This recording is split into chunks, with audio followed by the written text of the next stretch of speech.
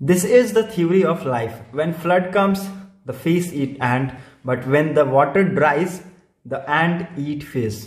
Life gives chance to everyone. Just have to wait for our turn. With this thought, guys, I welcome you all in our daily current affair question session by the study text. So before starting the video, I just request you all guys to please do like, share and subscribe our channel, and don't forget to click on a bell icon to get latest video update. और साथ ही साथ मैं आपको बता दूं guys कि मेरे को आप सबकी सपोर्ट की बहुत जरूरत है, तो वीडियो को जितना हो सके उतना शेयर कीजिए। अगर आपको हमारी वीडियो से कुछ रेलिवेंट कंटेंट मिलते हैं तो प्लीज उन एस्पिरेंट को भी शेयर कीजिए जो एग्जाम्स की तैयारी कर रहे हैं। Okay, so let's start the video with one news which is very much important for you. Okay, exercise Milan 2022। Exercise मिलन आप सभी को पता है इंडिया ने होस्ट किया। India will host 46th nation mega naval war game, ठीक है। और इस साल की ये जो एक्सरसाइज कंडक्ट होनी है ये फरवरी से स्टार्ट की जाएगी, 25 फरवरी से, और जिसमें 46 फ्रेंडली फॉरेन कंट्रीज पार्टिसिपेट करेंगे। और ये क्या है, multi national naval exercise that is मिलन इन विशाखापट्टनम, जो कि फरवरी 25 से शेड्यूल की गई है from 2022। And the theme of this exercise is, ये पहली बात मैं आपको बता दूं गाइस कि ये एक्सरसाइज का 11वां एडिशन है और इसकी थीम क्या है, मिलन इज कैमरेडरीज, कोहेंशन एंड कोलैबोरेशन। मतलब कि फ्रेंडशिप, जो भाईचारा होता है, कैमरेडरीज मतलब फ्रेंडशिप, भाईचारा। कोहेंशन मतलब होता है the ability to stay and fit together well. Okay, और तीसरा कोलैबोरेशन का मतलब होता है सहयोग, जिसको हम लोग बोलते हैं working practice. Okay, so this is the theme of the 11th addition of the exercise मिलन। और याद रखिएगा, बहुत इंपॉर्टेंट है, थीम आपको याद रखना है। और ये कितने कंट्रीज को, कौन कौन सी कंट्रीज है इंपॉर्टेंट कंट्रीज जिसको इन्होंने इनवाइट किया, हमारी कंट्री के द्वारा इनवाइट किया गया है। 46 फ्रेंडली फॉरेन कंट्रीज है, कुछ के मैं नाम आपको बता दूंगा। This exercise was initiated in 1995 में ये लाया गया था to conduct with friendly navy's. बहुत सारे ऐसी नेवल कंट्रीज हैं, उनके साथ ये एक्सरसाइज को कंडक्ट कराने के लिए। ओके, कुछ कंट्रीज के मैं आपको नाम बता देता हूं कि the country which have been invited by the India for the participation includes Russia, United state, the United kingdom, Australia, Israel, Iran, France, Japan, south Korea, Vietnam, Bangladesh, Brazil, United Arab Emirates and amongst others. ठीक है, इस countries में मेरे ख्याल से मैं आपको बता दूं कि ऐसे मेजर वो बड़े बड़े कंट्रीज है जिनको इनविटेशन दिया गया है from the side of India. But दो ऐसे एक्सेप्शन है जिसको रखा गया है, चाइना और पाकिस्तान। चाइना और पाकिस्तान को इस एक्सरसाइज में नहीं बुलाया गया है। ओके, आप सभी को पता है हमारा चाइना और पाकिस्तान से बायलैटरल टाइज उतने अच्छे हैं नहीं, कंडीशन बहुत ज्यादा खराब है। और अरुणाचल प्रदेश में भी आप सबको पता है क्या हुआ है चाइना के द्वारा, और from the side of Pakistan से भी आपको देखेंगे कि हमेशा सीज फायर को वो ब्रेक करते हैं। ठीक है, और India has increase its naval engagements with friendly Nations eight bilateral, trilateral and multilateral naval since 2018 के बाद इंडिया ने नेवल की एंगेजमेंट बहुत ज्यादा इंक्रीज कर दी है with our friendly Nations. Okay, accept China and Pakistan. Okay, bilateral ties हमारे और भी कंट्री के साथ बहुत अच्छे हैं, ट्राइलेटरल टाइज भी बहुत अच्छे हैं, और मल्टीलेटरल टाइज भी हमारे कंट्री के साथ बहुत अच्छे हैं। ठीक है, so this is the exercise which have been scheduled to build up the experience of operating together at the सी। ठीक है, इसका मेन मकसद क्या हुआ कि हमारे बीच में एक एक्सपीरियंस ऑपरेटिंग टुगेदर, एक साथ काम करने का एक्सपीरियंस बिल्डअप हो जाए और एक हार्बर इंटरेक्शन हो जाए हमारी और अदर कंट्रीज के बीच में। ओके, सो बहुत इंपॉर्टेंट ये एक्सरसाइज है, आपको याद रखना है। Another important article is that Apple become the world first company to hit 3 trillion M Kapp. Okay, अब ये एम कैप क्या है और ये ऐसा क्या हुआ है, आप लोग याद रखिएगा कि एप्पल एक ऐसी कंपनी बन गई है, वर्ल्ड की फर्स्ट कंपनी जिसने 3 ट्रिलियन एम कैप को अचीव कर लिया है। ओके, न्यूज में आपको बता देता हूं, the stock market value of Apple, INC का मतलब मैं आपको बता दूं इनकॉर्पोरेटेड होता है, जो कि कंपनी की पहले यूज होती है। ठीक है, कंपनी के नाम के बाद लगता है ये। ठीक है, नॉट पहले, नाम के बाद में लगता है, जैसे आईएनसी, इसको इनकॉर्पोरेटेड लोग बोलते हैं। ठीक है, इसने अचीव कर लिया है 3 ट्रिलियन का goal and become the world first company to do so. World की पहली ऐसी कंपनी बन गई जो 3 ट्रिलियन की स्टॉक मार्केट की वैल्यू इसने अचीव कर ली है। ओके, और एम कैप का मैं आपको बता दूं क्या मतलब होता है, that is market cap of Apple hits 182.86 पर शेयर। इसका कीमत जो मैं आपको बता दूं, एक शेयर की कीमत कितनी है, $182.86। ठीक है, dollar. Okay, so which made the world first company to touch 3 trillion marks, however shortly after hitting the mark, and the iPhone makers passed 2 trillions in 2020 over the 1 trillions in 2018. जो iPhone के जो makers हैं उन्होंने कितना 2 trillion ही अभी तक किया है 2020 तक, और 2018 तक कितना किया था 1 ट्रिलियन ही किया था, ठीक है। लेकिन ये एप्पल बन गया 3 ट्रिलियन अचीवर। फर्स्ट टाइम ऐसा हुआ है कि कोई कंपनी 3 ट्रिलियन अचीव कर लिए मार्केट, स्टॉक मार्केट की वैल्यू में। Okay, so it's very important guys, आपको पता होना चाहिए कि क्या है news. The world most valuable company reach to the milestone as investigator bat that consumers will continue to cell are top dollars for iPhone, MacBooks and service such as Apple TV and Apple music. Okay, this all things are very much being used by the customers के द्वारा बहुत ज्यादा ये use किया जा रहा है। So that's why it's achieve milestone, इसको अचीव किया गया है by the Apple company.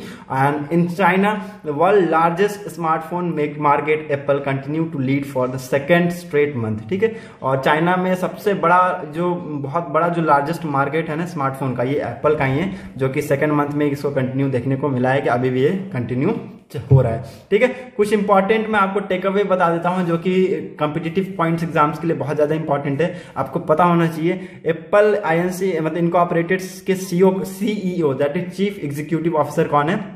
Tim Cook, ये है, याद रखिएगा। एप्पल फाउंड कब हुआ था? 1 अप्रैल 1976 में इसको मतलब ये फाउंडेड हुआ था। कहां पर? कैलिफोर्निया, यूएस में। ओके, यूएस के कैलिफोर्निया में 1 अप्रैल 1976 को ये इसकी इस्टेब्लिशमेंट हुई थी। इसका हेडक्वार्टर कहाँ है? क्यूपर्टिनो में है इसका हेडक्वार्टर, जो कि कैलिफोर्निया के अंदर ही है, यूनाइटेड किंगडम। एप्पल के फाउंडर कौन है? स्टीव जॉब्स, स्टीव वोस्कनाई, रोनाल्डो वाइनी, ठीक है। This all are the founders of Apple. Apple के ये फाउंडर है, हेडक्वार्टर मैंने बता दिया, कब फाउंड हुआ था वो बता दिया, और एप्पल के सीईओ कौन है ये भी मैंने बता दिया। तो ये 4 चीज आपको याद रखना है, which is very much important from the side of Apple company. Okay, जहां पर सीईओ, फाउंडिंग एंड हेडक्वार्टर और फाउंडर आपको पता होना चाहिए। ओके, सो चलते हैं अगली न्यूज की तरफ, मूव करते हैं। अगला न्यूज क्या है? उड़ीसा के जनगम डिस्ट्रिक्ट में जो चाइल्ड मैरिज फ्री घोषित कर दिया गया है कि उड़ीसा के जनगम डिस्ट्रिक्ट चाइल्ड मैरिज फ्री हो गई है 2022 में। ओके, बहुत ही इंपॉर्टेंट न्यूज है गाइस, ये आप सबको पता है कि अभी इस टाइम पे ये जो न्यूज आया है इसमें बताया गया कि उड़ीसा के द्वारा सेल्फ डिक्लेयर कर दिया गया कि ये ऐसा पहला स्टेट बन गया कि चाइल्ड मैरिज फ्री हो गया, ठीक है। And this is the first district. So the district administration has been able to stop as many as 450 child marriage and video recorded of 48,383 marriages in 2 years 2020 to 2021, ठीक है। सो this has been done by the district administration के द्वारा ये किया गया कि वो 450 child marriages को रोकने में कामयाब हो पाए, और ये 2 साल में कर दिखाया गया 2020 और 2021 में। Okay, after verification the जनगम administration declare the child marriage, ठीक है। डिक्लेरेशन बहुत सारी चीजें हुई, वेरिफिकेशन हुआ हर चीज का, वहां पर बताया गया कि there has been no child marriage cases, no child marriage cases has been seen in this village, okay, and in this district. Okay, so it's very important कि आपको पता होना चाहिए कि एक्चुअल में है क्या, ठीक है। और ये बताया गया कि जो भी ऐसे स्टूडेंट्स होंगे, if any girl age between 12 to 18 remain absent from the school for the 5 days, ठीक है। ये बताया गया कि इसमें एक्चुअली क्या है, एक पैनल बैठाई गई है, वो कमेटी इसी चीज को देखती है, और इसमें बताया गया कि अगर कोई भी ऐसे लड़की जो कि 12 से 18 साल की हो और स्कूल से लगातार 5 दिन तक एब्सेंट है, तो वो डायरेक्टली इन्फॉर्म करेगी टू द एडमिनिस्ट्रेशन, को इन्फॉर्म किया जाएगा, ठीक है। और ये एडमिनिस्ट्रेशन इस पर फैसला करेगी कि वो एक्चुअली में वो स्टूडेंट है कहाँ, या फिर वो गर्ल चाइल्ड है कहाँ पर, ठीक है। As many as 1 lakh teenager have undergone counselling in the past 2 years, बहुत लगभग 1 लाख लोग ऐसे टीनेजर्स हैं जो जिसका काउंसलिंग करा गया पास्ट 2 years 2 सालों में। Okay, and after that this declaration has been made by the government. Okay, so it's very much important कि आपको पता होना चाहिए कि ये कहां पर हुआ है, उड़ीसा के जनगम डिस्ट्रिक्ट में, जो डिक्लेयर कर दिया गया child marriage free district. Okay, और this is the first time कि ये हुआ है। सो चलिए अब अपने इंपॉर्टेंट क्वेश्चन के ऊपर आ जाते हैं कि क्या वो इंपॉर्टेंट क्वेश्चन जो आपके एग्जाम्स के लिए बहुत ज्यादा इंपॉर्टेंट है। ओके, पहला क्वेश्चन मैं आपको बता दूं, विच union ministry has set up 6 task force on 6G technology. 6G technology पे अभी किस यूनियन मिनिस्ट्री ने 6 टास्क फोर्स को सेटअप किया है? ऑप्शन बता दूं, ए ministry of information and broadcasting, B ministry of skill development and entrepreneurship, C ministry of communication, D ministry of, sorry यहाँ पर माई मिस्टेक की वजह से यहाँ पर डबल हो गया। सो तीन ही ऑप्शन रहेंगे आपके पास, ठीक है। मैं आपको इसके आंसर बता दूं, सी will be the answer of this question, that is ministry of communication के द्वारा 6 टास्क फोर्स ये सेटअप किया गया है, ठीक है, फॉर द 6G टेक्नोलॉजी के लिए। And the task force had headed by various academia के थ्रू इसको हेड किया जाएगा across the country. Direct IIT Madras, Kanpur, IISc इसको क्या करेगी, इसको वो करेगी, हेड करेगी, okay. And India is deploying 5G technology this year, that group will analyse the process and challenges in 6G, ठीक है। 5G टेक्नोलॉजी इंडिया इस साल क्या करेगा, डिप्लॉय कर देगा, लगा देगा, और 6G के लिए तैयारी करना शुरू कर दी जाएगी, okay. So this is very important, this comes under which ministry of communication. Now move on to the next question, that is smile scheme is to be implemented by which union ministry, किस union ministry के through smile scheme को implement किया गया। Option बता दूं, ए ministry of education, B ministry of women and child development, C ministry of social justice and empowerment, D ministry of rural development, okay. I'm going to give the answer guys. C will be the answer of this question, that is Ministry of Social Justice and Empowerment के द्वारा इस scheme को launch किया गया, implement किया गया, और it's a umbrella scheme. ये क्या है, अम्ब्रेला स्कीम है which is has been formulated by the Ministry of Social Justice and Empowerment, okay। And this is what, this is for this is only includes 2 sub scheme for the welfare of transgender person and person engaged in begging, ठीक है।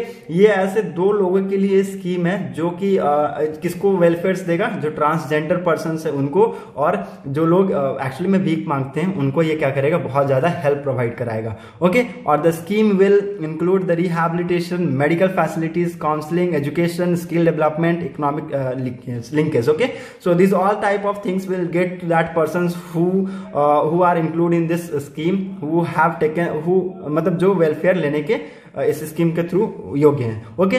सो उनको क्या क्या मिलेगी, medical facilities मिलेगी, rehabilitation, counselling मिलेगी, education, proper education मिलेगी, skill development होगा उनका, और इकोनॉमिक लिंकेज देखने को मिलेगी, okay. So this is very much important कि आपको पता होना चाहिए कि smile scheme which has been implemented by the ministry of social justice and empowerment. Now move on to the next question, that is as on January 1, 2022 what is the estimated population of the world as per US census bureau. US census bureau के हिसाब से जो estimated population निकाली गई है जनवरी 1, 2022 तक, वो क्या है। मैं आपको ऑप्शन बताता हूं, ए 3.8 billion, B 7.8 billion, C 5.8 and C 7.8 and D 9.8, okay। So this is the option in front of you. I'm going to give the answer of this question. C will be the answer of this question, that is 7.8 billion is the estimated population of the world which has been released by as per the report of US Census Bureau के द्वारा report निकाली गई, कितने तारीख को, January 1, 2022। And इसमें क्या, this represents the increment of 74 billion people, मतलब कि 74 मिलियन पीपल्स का इंक्रीमेंट देखने को मिला है, मतलब कि इतने लोग एक्स्ट्रा और इसमें जुड़े हुए हैं, ठीक है। इससे पहले जो पॉपुलेशन थी उसको 74 मिलियन लोगों से घटा दीजिएगा, तो that was the population of the next census, ठीक है। और इसमें बहुत सारे ऐसे 4.3 birth cases and 2 death are expected every school world wide, ठीक है। हर स्कूल वर्ल्ड वाइड में 2 डेथ के केसेस और 4.3 बर्थ के केसेस देखने को मिले हैं, ठीक है। So China remains the world most populous country with 1.4 billion people and India would take overtakes, मतलब कि ये हो सकता है, ये बोला जा रहा है कि इंडिया में भी ओवरटेक करेगा चाइना को, कब तक, 2025 तक ओवरटेक कर देगा in population, okay. So again this is very much important कि ये US सेंसस ब्यूरो की रिपोर्ट थी, इसलिए बहुत ज्यादा इंपॉर्टेंट था। उसके हिसाब से बताया गया कि this is the 7.8 billion is the estimated population of the world, okay. So that's it for video analysis. अगर आपको हमारा वीडियो रेलिवेंट लगा हो तो प्लीज जरूर शेयर कीजिएगा। Thanks for watching our video, thank you.